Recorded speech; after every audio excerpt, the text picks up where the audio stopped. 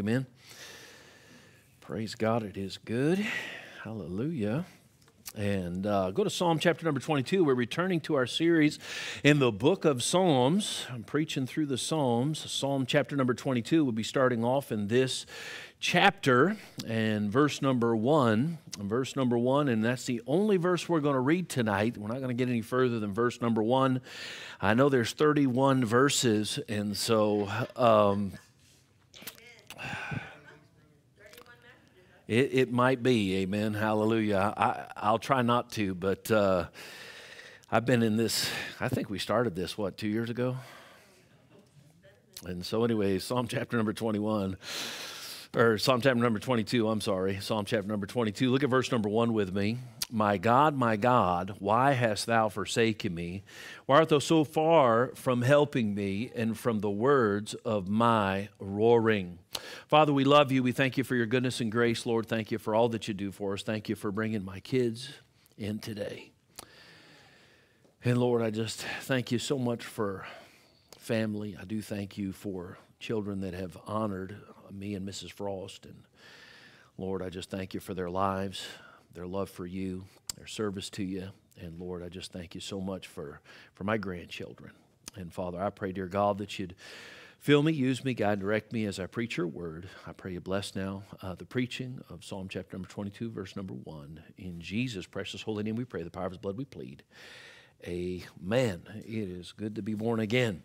And so in the New Testament, the Lord Jesus Christ is portrayed as the shepherd of his sheep. And as we look at that, actually 3 different times in the New Testament, there are 3 different pronouns used in this matter of the good shepherd, or the shepherd. And we're going to look at those. If you turn over to John chapter number 10 with me, John chapter number 10, and I'm going somewhere with this, the shepherd of the sheep.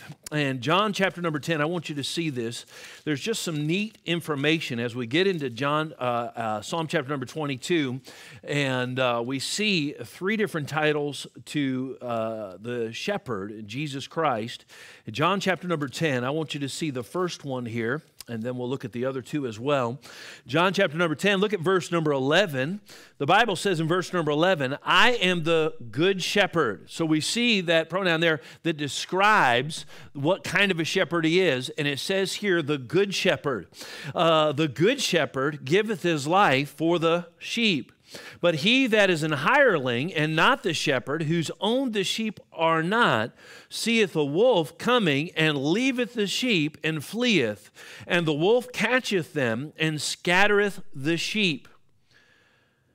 You know, there's too many times, and I just had this thought come to my mind, there's too many times when a wolf comes into a church and begins to devour the church starts having major problems, people leave the church, and instead of the shepherd staying, they go and find what they would think to be greener pastures. And that ought not be the case, amen? God called you to a place, you ought to stay there until God calls you away from that place, amen? And so, but he that is an hireling and not the shepherd, whose own the sheep are not, seeth the wolf coming and leaveth the sheep and fleeth, and the wolf catcheth them and scattereth the sheep. The hireling fleeth because he is an hireling and careth not for the sheep. I am the good shepherd. Who's speaking here? Jesus. And know my sheep, and am known of mine. As the Father knoweth me, even so know I the Father, and I lay down my life for the what? Sheep. And so we see the first title given, the good shepherd. Go to Hebrews chapter number 13 with me. Hebrews chapter number 13. I'm pretty sure in the 12 and a half years I've preached here, I don't think I've ever taught this or preach this matter of the 3 titles of the shepherd. Hebrews chapter number 13 with me, if you would please. Hebrews chapter number 13, and we're going to be looking at verse number 20. Verse number 20.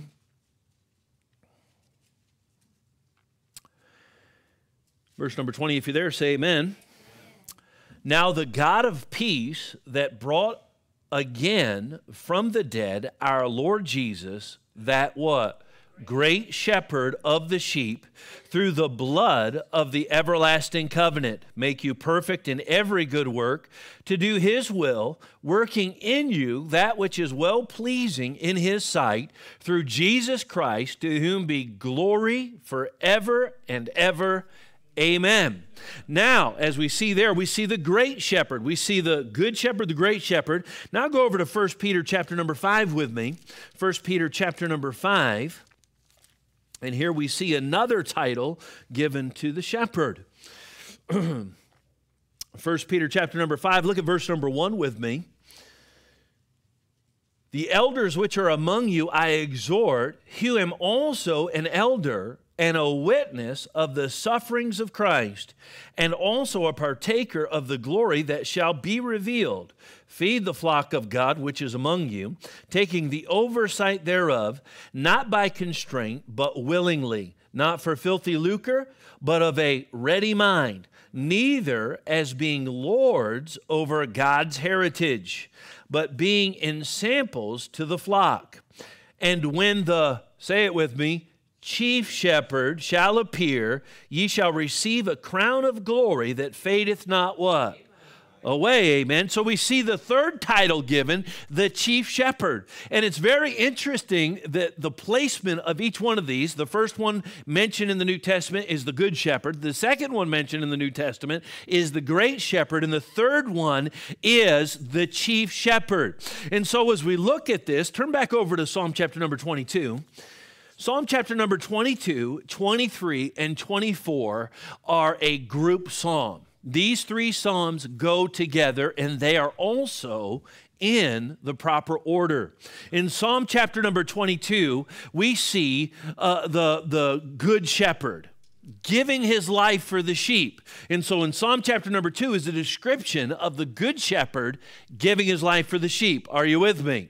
In Psalm chapter number 23, really kind of the end of chapter number 22 and into chapter and all of chapter number 23, it talks about the Lord is my shepherd, I shall not want. He maketh me to lie down in green pastures. He leadeth me beside the still waters. And so we see in this passage, we see that great shepherd here is in this passage guiding his sheep. He is that great shepherd, as we mentioned in Hebrews, that is risen from the dead. I read the following verse in chapter number 13 after the great shepherd because it talks about how that he would make us perfect in every good work.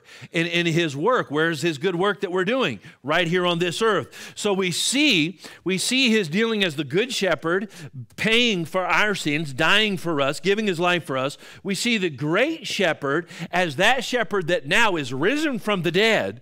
That's a great thing, amen? And then he also guides and directs us in our day-to-day life in this wicked world. And then we see the chief shepherd, as mentioned in Peter, it mentioned there when he comes again. And when it talks about Jesus coming again, it is talking about the second advent of Christ. It is not talking about the rapture because he's not literally coming down to this earth. That's the rapture of the church. But that second advent, when he comes back to this earth, that's the chief shepherd, that King of Kings and Lord of Lords that's going to conquer the nations of the world and then rule and reign with an iron fist, the Bible says, in the millennial reign of Christ. And so we see Psalm chapter number 2, the good shepherd. Psalm chapter number 3, 23, the great shepherd. And Psalm chapter number 24, the chief shepherd. Amen. And so we're going to be looking at the good shepherd. The title of the message is The Good Shepherd, part number 1 of part 31. Amen. 31 parts. And so anyways, as we look at this, we see in this passage in the early chapters of the book of Leviticus, let me give you something else that's good. We read of 5 different offerings. One is the meal or meat offering, which is the only one of the 5 that requires no sacrifice. It's a meal or meat offering. And actually, I think if you look at chapter number 16 of the Psalms, it's a representation of the meal or the meat offering, which Jesus Christ in his earthly ministry perfectly fulfilled. And then there are 4 others that require a sacrifice. There's the burnt offering, the peace offering, and the trespass offering. And we see those 3. We see the burnt offering in Psalm chapter number 40, the peace offering in Psalm chapter number 85, and the trespass offering in Psalm chapter number 69. If you want that information, I think it's good information to have. And then the 4th offering was sin offering. And we see that right here in Psalm chapter number 22. He was the offering of sin. It is the sin offering. We have the Lord Christ being made sin for us. And we see some of the great details that you don't see other places in the Bible of his time on that cross dying for our sins. A lot of the emotional side of things that you don't really get a full picture of when you look in the Gospels. And some people have called Psalm 22 the 5th gospel, as a matter of fact. And so just some information. And so anyways, as we look at this and we see this matter of the sin offering, 2 Corinthians 5:21, for he hath made him to be what? Sin for us, who knew no sin, that we might be made the righteousness of God in him. Now listen, here we go. We're jumping in. Jesus is the perfect example of how to handle suffering. Jesus is the perfect example of how to handle extreme suffering. Notice with me the amazing lessons that we can learn from our suffering Savior. And so will you learn from and follow our Lord's example in times of extreme suffering? Verse number 1, look at that with me. We'll look at the first 4 words. My God, my God. As we stop and we look at that, we know that it's roughly about 1,000 years later that Jesus says those same exact words on the cross of Calvary. Go over to Matthew. Let's look at each one of those verses. Matthew chapter number 27 with me, please. Matthew chapter number 27. Matthew chapter number 27 in your Bibles, our suffering Savior and the lessons that we can learn from him. My God, my God. And the thing I want you to notice about this is I want you to see our Savior's faith. Our Savior's faith as he is on the cross. We look at this and we see in Matthew chapter number 27, look at verse number 46 with me, verse number 46 of our text. Verse number 46, the Bible says, "In about the 9th hour, Jesus cried with a loud voice, saying, Eli, Eli, lama sabachthani, that is to say, my God, why hast thou forsaken me?" And we look at Psalm chapter number 22 is an exact quote of what Jesus said. And it was 1,000 years later. Now, we know that the Psalms especially Psalm 22, was written by David. And David wrote as a result of what he was dealing with and what he was going through in his life. Now, we don't know an exact time of when Psalm 22 was written in his life. We don't know what he was going through. We do know that a couple of the most extreme things that happened in his life was one, when he was running from King Saul, and 2 is when he was running from his own son, Absalom. And so it's possible that it could have been those times, but as we look at this, I wonder sometimes if it is possible, and this is my own personal opinion, if it is possible when he escaped into the land of the Philistines. And the reason I wonder that is because he had gotten in despair thinking that I surely will die at the hands of Saul one day.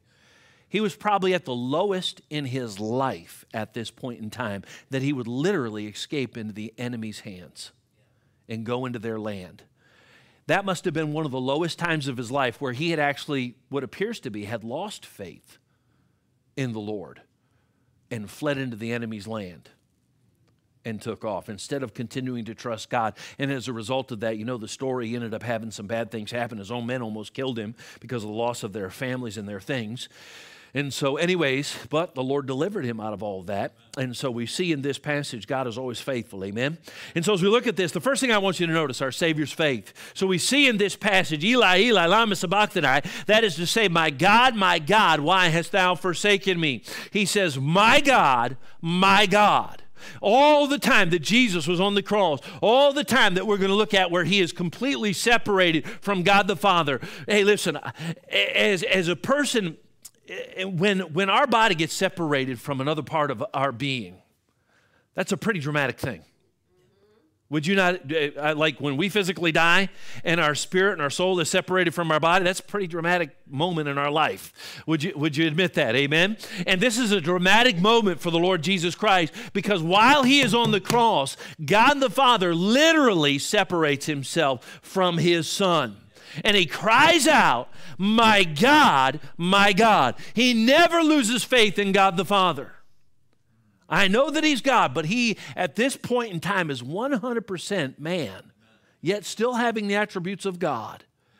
But he dealt with all the pain, all the suffering, all the physical part of it, but not only that, the emotional part of it, not only that, all of the spiritual part of it, which was really the worst part of it. Go over to Mark chapter number 15 with me. Let's look at another parallel verse. Mark chapter number 15. And I'm taking this somewhere. I'm just taking the scenic route. Mark chapter number 15. Look at verse number 34 with me. The other parallel passage, Mark chapter number 15, verse number 34. And at the 9th hour, Jesus cried with a loud voice, saying, Eli, Eli, lama sabachthani, which is being interpreted, my God, why hast thou forsaken me? And so we see in this passage, these two passages, he cries out. He does not lose his faith.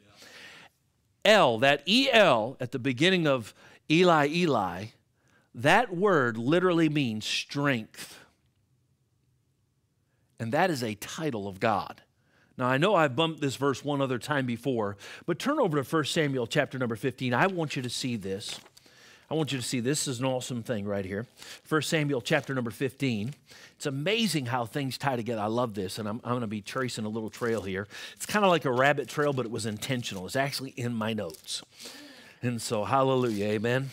Normally, rabbit trails are never in my notes. And so, 1 Samuel chapter number 15 with me. 1 Samuel chapter number 15.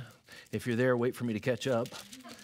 1 Samuel chapter number 15, if you would please, look at verse number 28 with me. Verse number 28. 1 Samuel 15, verse number 28. If you're there, say amen. And Samuel said unto him, the Lord hath rent the kingdom of Israel from thee this day, and hath given it to a neighbor of thine that is better than thou. And also, look at that word right there. What's it say? Strength of Israel. Notice that it is capitalized with an S. And it says, strength of Israel will not lie nor repent, for he is not a man that he should repent. And it goes on to label that strength as he. Amen? He, God, strength. And so when you talk to God, strength, I really need you today. Can I get a witness? That's a proper name for the Lord. And so when you talk to God, his name is strength. One of the names that he has. El means strength. This is a title of God. Turn over to 1 Samuel chapter number 29. I want you to see this. 1 Samuel chapter number 29. This is good. This is another portion of the rabbit trail. I saw that, and then how it got to this thought in my mind, I don't know, but it did, amen? And so 1 Samuel chapter number 29, verse number 3, we're actually in the passage where he runs off into Gath, and he's with the kings of the Philistines. He's getting ready to have to go to battle against his own people with the Philistines, David and his men. He's getting ready to have to go to battle with them, and the princes of the Philistines gather around, and they talk to the king of the Philistines and say, this is David. He's the guy that's killed a bunch of us. This is the guy that is, and this king is trying to defend him and wants him to go to battle because he's such a great warrior. And his men are great warriors. And so look at verse number 3. Then said the princes of the Philistines, what do these Hebrews hear? And Achish said unto the princes of the Philistines, is not this David, the servant of Saul, the king of Israel, which hath been with me these days and these what? Years. His trip to Gath, or Ziklag, his trip to Ziklag was not just a blink. Years. I think sometimes we think he shows up there and he just is there for a little bit, ends up going to have to go to bed. He was there for years. Look at this now. Just a little nugget. I love nuggets. You like nuggets? Nuggets are good. Chicken nuggets. Hallelujah. And so anyways, moving along, before I digress any further. Which hath been with me these days, or these years, and I have found no fault in him. I have found no what? Fault in him, since he fell unto me unto this day. And so when we stop and we look at this, David is such an amazing picture of Jesus Christ.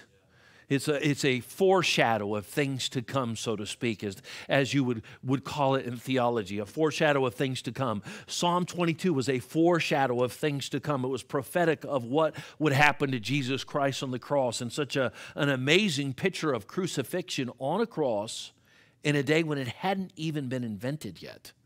It's an incredible thing. This is 1,000 years, roughly 1,000 years earlier.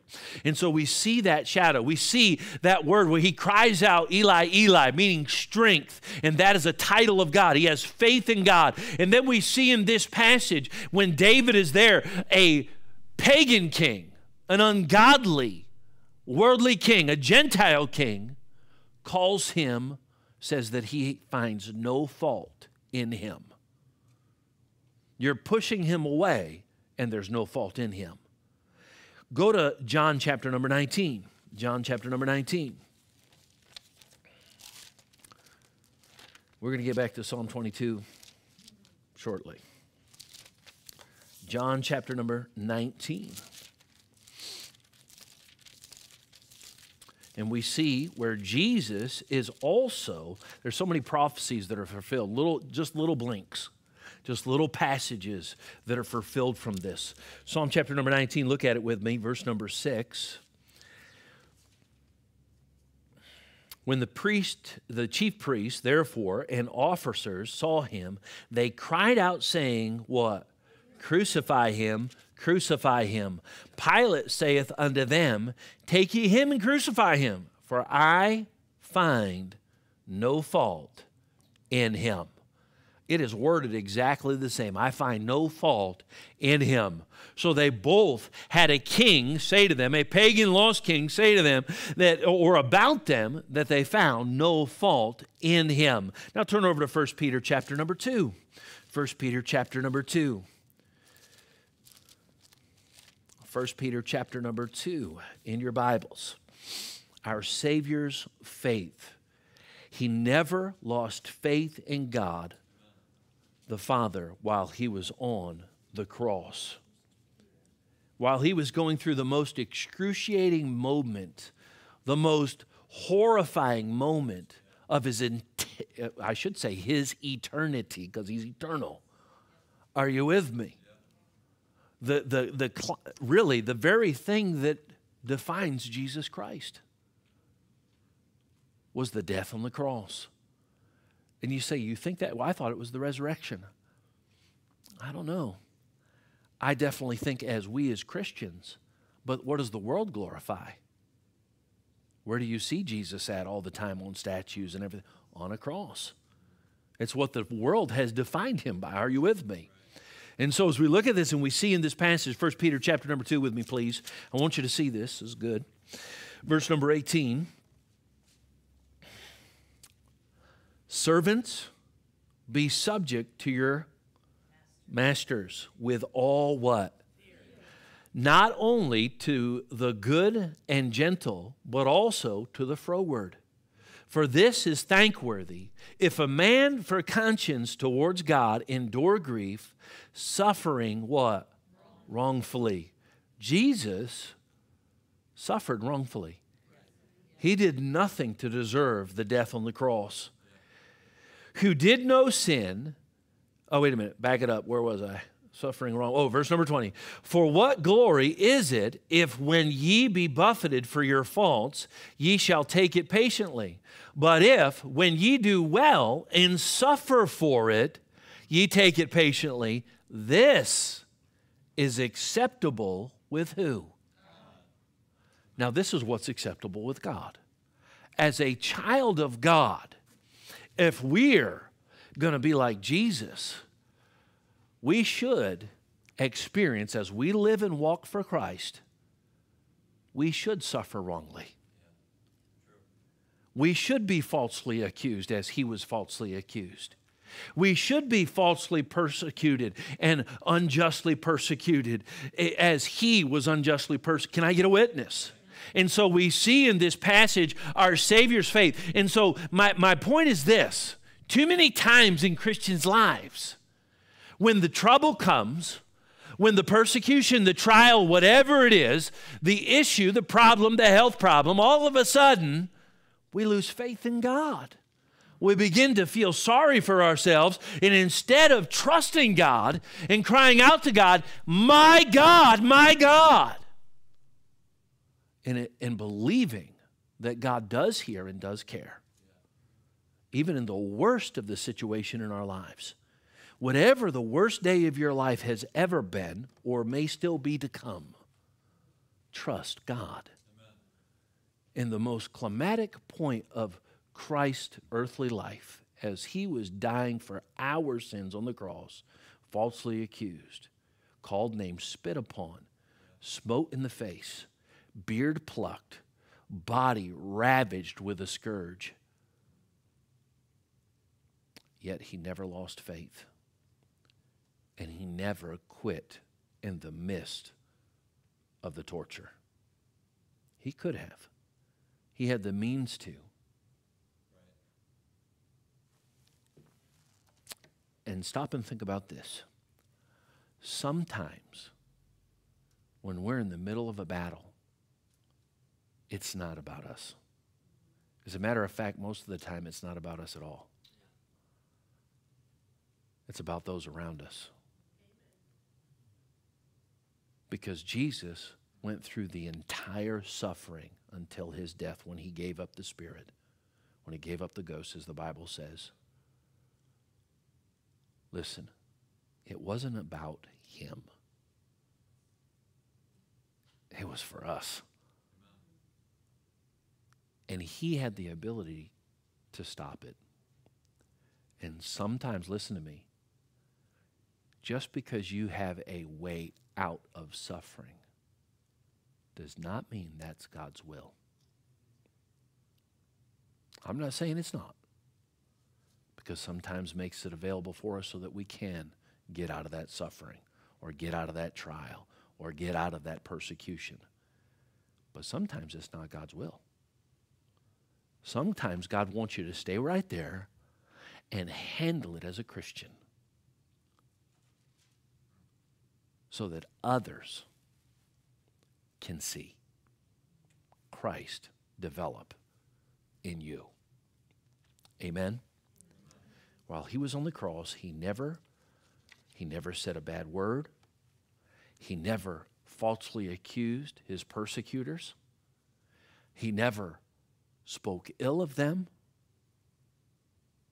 He said 7 things, 7 statements on the cross. And every one of them was perfectly acceptable in the most worst of torments and struggles. And man, it's amazing how quick we'll defend ourselves. Amen? But that is not Christ-like, and that does not please the Lord. Our Savior's faith, we see in this passage. Let's continue to read verse number 21. For even hereunto were ye called. Called to what? To suffer without it being your fault. Because that's what's acceptable with God. For even hereunto were ye called, because Christ also suffered for what? Us, leaving us an example that ye should follow his steps, who did know what? Neither were guile found in his what? Is that not what I just explained? Who, when he was reviled, reviled not again. When he suffered, he threatened not, but committed himself to him that judgeth what? Righteously. And that is what we are supposed to do. Who his own self bare our sins in his own body on the tree, that we, being dead to sins, should live unto what? righteousness, by whose stripes ye were healed. Can I get a witness? And this is a great passage right here too. For ye were as sheep going astray, but are now returned unto the shepherd and bishop of your souls. Can I get a witness right there? And so, yes, I'm your pastor if you're a member of Solid Rock Baptist Church, but you've got a much better pastor, bishop, in heaven. Can I get a witness right there? Amen. Hallelujah. And so as we look at this and we see in this passage, we see our Savior's faith, all that he dealt with, all that he went through, all of the beating and all of these, he maintained faith in God the Father. And as we face persecution, suffering, health problems, all of these different things, and there are so many things that we suffer, are there not? It always amazes me. I think I've heard all kinds of different diseases and stuff like that, and then I'll hear of something new. There are so many things that can go wrong with your body. It is amazing. It is mind-baffling how many diseases there are out there. Thanks a lot, Adam and Eve, amen? And so anyways, listen, as we look at this and we see in this passage, I mean, you're talking about suffering in all of these different ways. But I not only want you to see in Psalm chapter number 22, I don't want you to just see his faith, but I also want you to see his feelings, our Savior's feelings. Look at verse number 1 of Psalm chapter number 22 with me once again. My God, why hast thou forsaken me? Why art thou so far from helping me and from the words of my roaring? Can I get a witness? And so as we look at this, we see he had feelings about this matter. In the midst of his suffering, when God the Father completely separated himself from God the Son and divided his being, Father, Son, Holy Spirit, are you with me? There was an actual parting of that, just as our body being separated from our soul and our spirit is a dramatic thing. This was a very dramatic thing. The feelings of separation. It's a very big contrast. Go to John with me. You've got to understand that Jesus, it kind of reminds me of Sam and Donovan. And they're together all the time. Has he ever been anywhere? Well, no, there was one time where she wasn't allowed because she had just gotten over COVID, and she wasn't allowed to take him into the doctor. He had to do it. Never again. And you know what happened? He's trying to juggle. I seen the picture, amen. And the FaceTime at the same time, the whole time they went into the office so she could hear what the doctor said. Because truth be known, we men don't listen near as well as a lady does. And so anyways, yes, you can pay me later, ladies. And so anyways, as we look at this, feelings of separation. Go to John chapter number 16. John chapter number 16. I want you to see this. And so it really reminds me of the fact that, and it really is, with Donovan having been with Samantha all the time, her son. When there's a separation there, Donovan's like, I seen Mrs. Frost taking him down the hall, and Corey and Sam are up here, and when I got back there, he's like, what in the world? Do you see what I'm saying? It was probably pretty dramatic for him, the little guy. Are you understand what I'm saying? We're talking about God the Son and God the Father and God the Holy Spirit have never in all of eternity ever been apart until Jesus was on the cross. Are you with me? That is such dramatic and very just, it must have been almost to the point of unbearable. Praise the Lord, he was God. If you stop and think about this, this had to be somebody you've been with your entire life. And then there's that separation. That's difficult. And honestly, none of us as adults in here can even begin to understand that. Maybe someday God will help us to understand a little better when we're in heaven. Because none of us, since the time we were born until present day, has been with a person every single day of their life together without any separation whatsoever. Stop and think about that. And so this feeling of separation, look at John chapter number 16. We see a little bit of his explanation of this. John chapter number 16, look at verse number 31 when you get there. It's the end of the end of the chapter, verse number 31.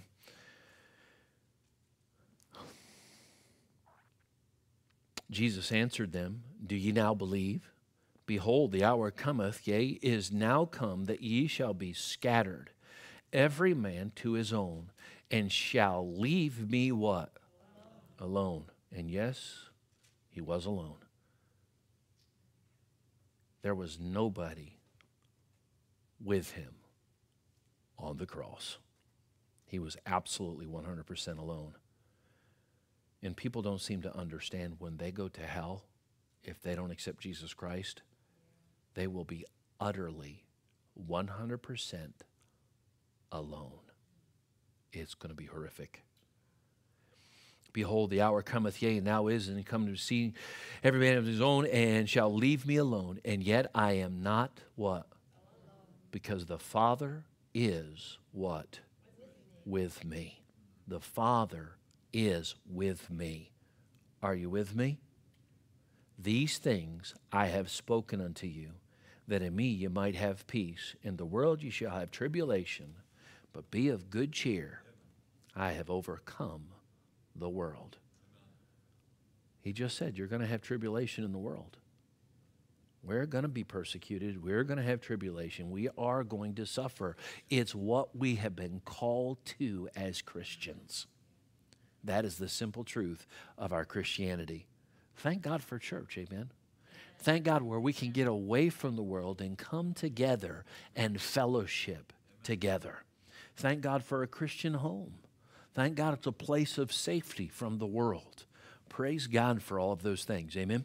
And so as we look at this, we see this feelings of separation, but also feelings of silence. Go back to Psalm 22, Psalm chapter number 22.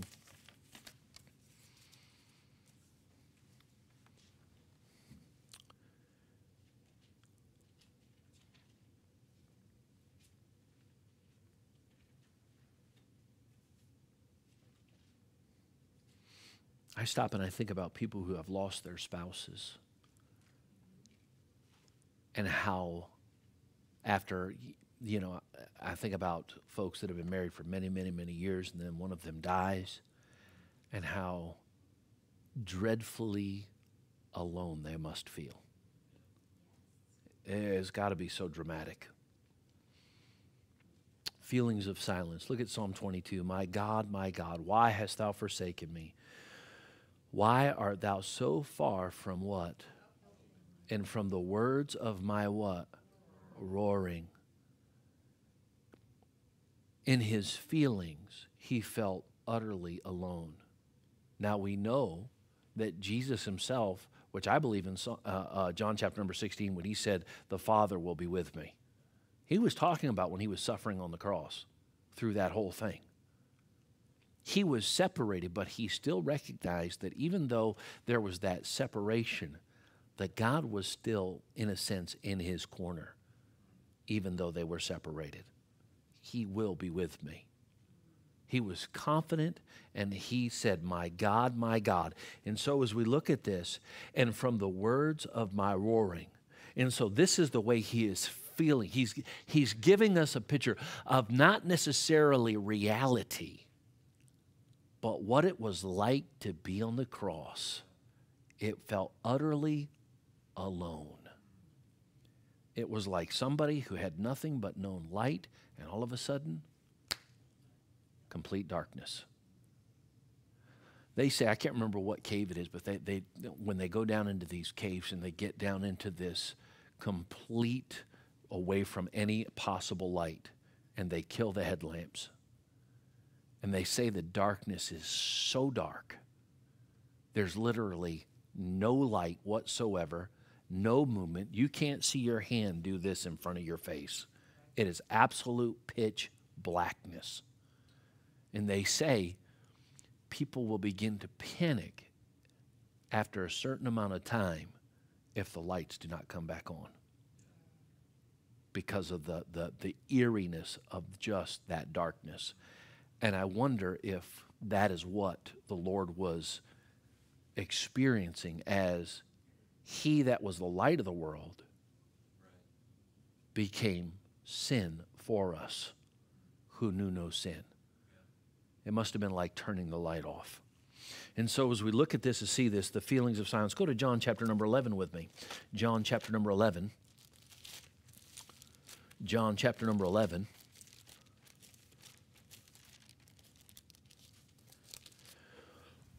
John chapter number 11, look at verse number 41 and 42. We're almost there. I'm on the last page. John chapter number 11, verses 41 and 42. Then they took away the stone from the place where the dead was laid, and Jesus lifted up his eyes and said, Father, I thank thee that thou hast what? Past tense. And I knew that thou hearest me what? Future tense. He always hears. And since he's talking to the Father right then, present tense. Are you with me? But because of the people which stand by, I said it, that they may believe that thou hast what? Sent me. And then the famous words, and then he spoke, Lazarus, come forth. Amen. Hallelujah. And I heard a preacher say one time, if he'd have just said, come forth, everybody that was dead would have came forth. Amen. Hallelujah. Phew, that would have been exciting. And so, amen. Can you imagine how many people there were in all of creation at that time, up to that point? And so anyways, and I wonder if all the animals and everything that died would have came forth. That would have been something, huh? Yeah, sure would have been. But man, it would have been an open season, amen? Hallelujah. Oh, they would have died instantly because there's not enough oxygen, and they would have suffocated right then and there. And so anyways, that's what happened to the dinosaurs. The oxygen level dropped by like 3 times because before the flood, there was a canopy of water over the earth which raised the oxygen level, which is a greenhouse effect. Anyways, that is totally off track. But anyways, feelings of silence. And so he hears him always. And so I believe that's even on the cross. Even though he turned his back on him, was not able to look on that sin, was not able to be a part of that. But no doubt, just like the truth of the matter is God the Father hears the cries of lost sinners before they're saved. Can I get a witness? And so as we look at this, we see this. And so we see this experience. Even though he was crying, it's like, you're not even hearing me. My cry is falling on deaf ears. No, not really. And so anyways, as we look at this, go to Ephesians chapter number 5 with me. Ephesians chapter number 5. I want you to see this. This is good. And then we'll look at our last point. And I'll tie it all together. Ephesians chapter number 5. Verse number 1 and 2.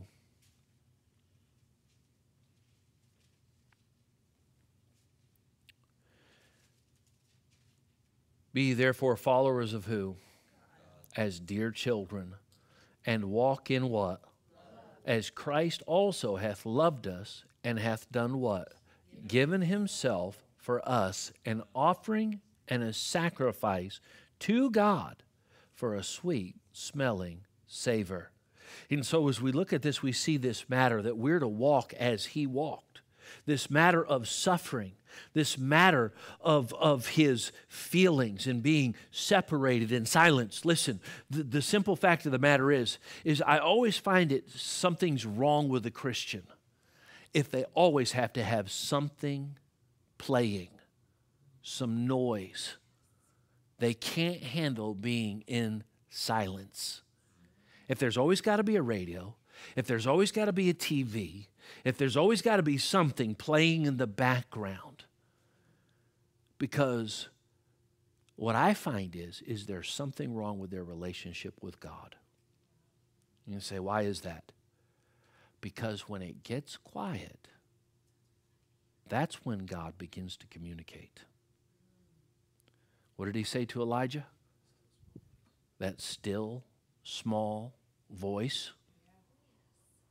You know, I always think about one of my relatives and living a very wicked lifestyle and always have to be going somewhere, always got to be doing something, always has to have music going or a TV going or something along those lines because they're trying to silence the voice of God in their life. And I know that that voice is there. You say, how do you know? Because I pray that it is. And God hears and answers prayers. Can I get a witness? And so this matter of hearing, this listening. And so Jesus, while he was his feelings of separation, his feelings of silence, but also not only do we see the Savior's faith and the Savior's feelings, but we also see the Savior's fear. Turn over to Hebrews chapter number 5. Hebrews chapter number 5. And I'm going to tie all this together. You're going to get it. Hebrews chapter number 5, the Savior's fear. Jesus wasn't afraid of anything. Actually, he was. Hebrews chapter number 5, verse number 5. When you get there, say amen. Amen. Look at what it says. So also Christ glorified not himself to be made an high priest, but he that said unto him, Thou art my son, today have I begotten thee. As he saith also in another place, Thou art a priest forever after the order of what? Melchizedek, who in the days of his flesh, when he had offered up prayers and supplications with strong crying and tears unto him that was able to save him from what? Death. And was heard, in that he what? He feared. And being made, or wait a minute, though he were a what? Do you see the capital S? This is speaking of Jesus. Yet learned he obedience by the things which he what? Suffered. Stop and chew on that for a while. One, he was afraid. He feared this. Two, he had to learn obedience.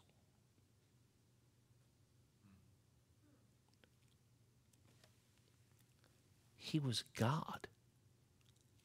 He didn't have to obey anybody until God the Son had to obey God the Father and do his will.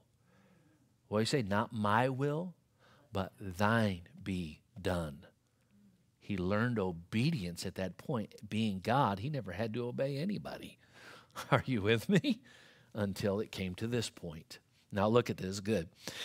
And being made perfect, he became the author of eternal what? Unto all them that what? Obey him. That's good stuff.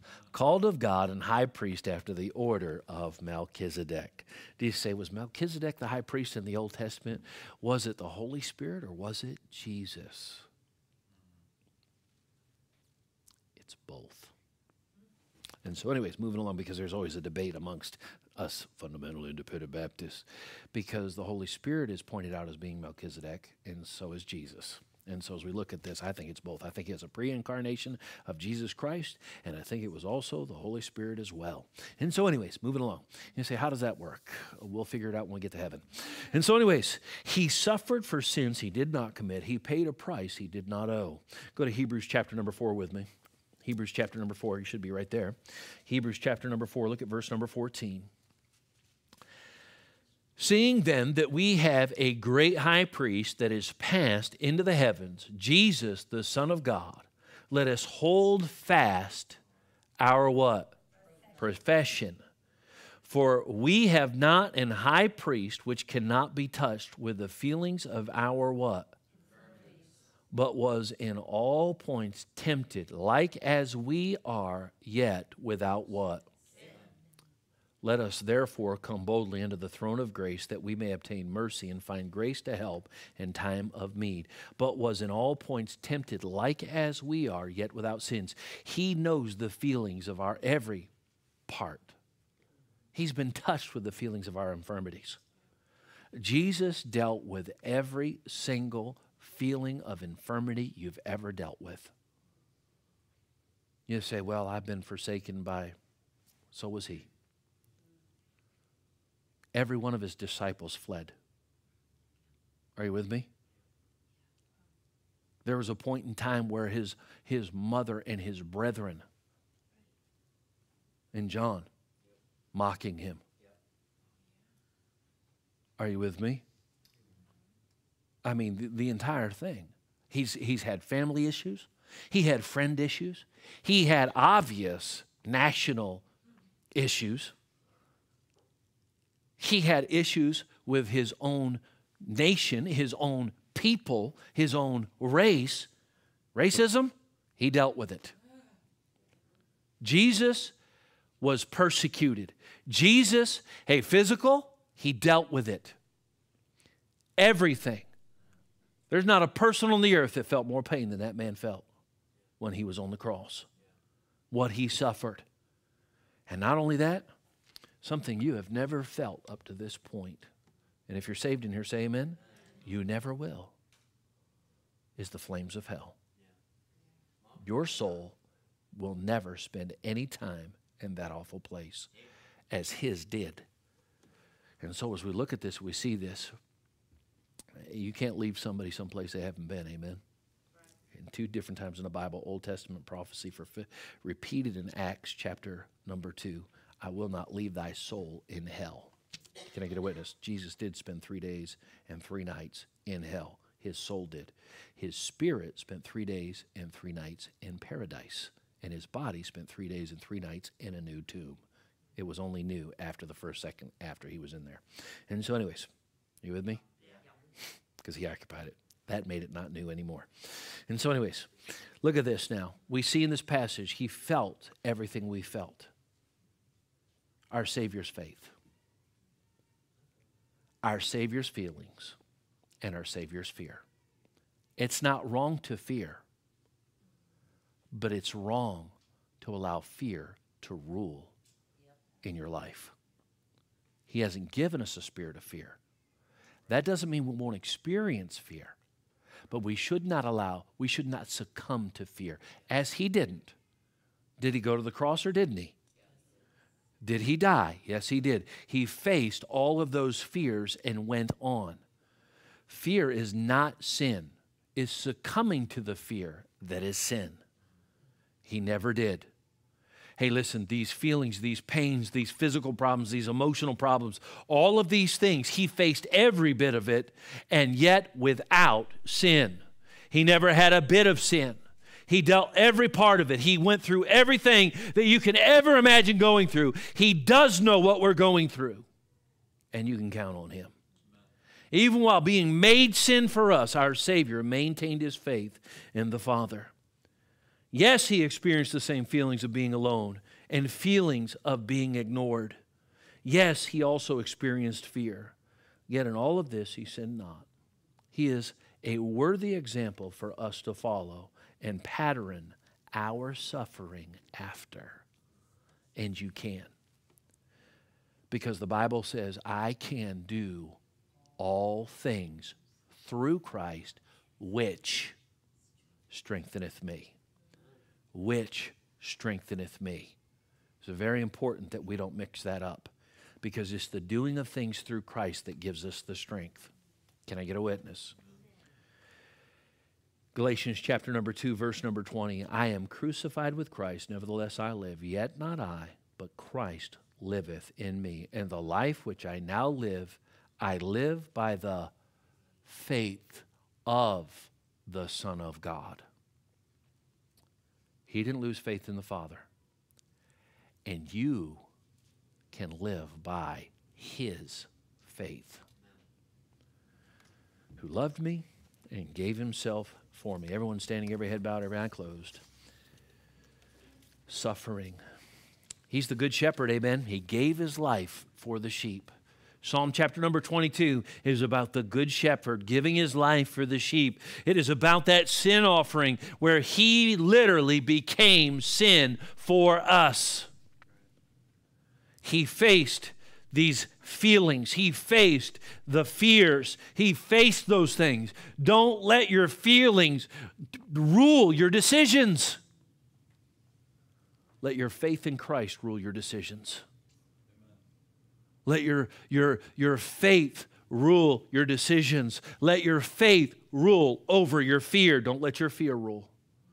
Because if your feelings or your fear ever take control and you begin to make your decisions based on those, oh, it'll end bad. Let your faith be what makes your decisions. Every head bowed, every eye closed, no one looking around. If you know 100% for sure you're saved, you slip your hand up. God sees those hands. You can put them down. Child of God, suffer like Jesus suffered. Maintain your faith. Don't allow your feelings and your fear be your decision makers. Trust the Lord. Stay faithful. And allow Him to work. If God spoke to your heart tonight, would you slip your hand up as a testimony to heaven? God sees those hands all over the place. The piano's playing. If you need to come, you come on. Now's the time. Come talk to the Lord. Let's do business tonight. Let God have His way. Our Savior's faith. He didn't allow His feelings to get Him off that cross. He didn't allow His fears to stop Him from going to the cross. And this is the example that we're supposed to follow. This is what we're called to. Suffering, persecution. It is the will of God for our lives.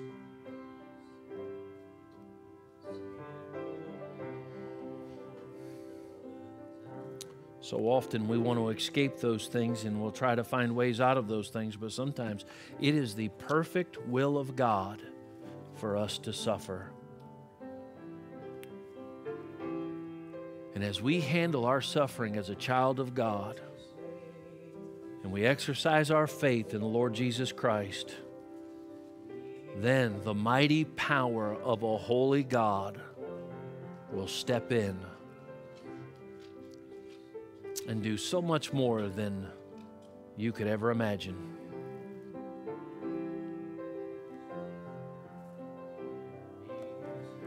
Let's sing a couple of verses, brother.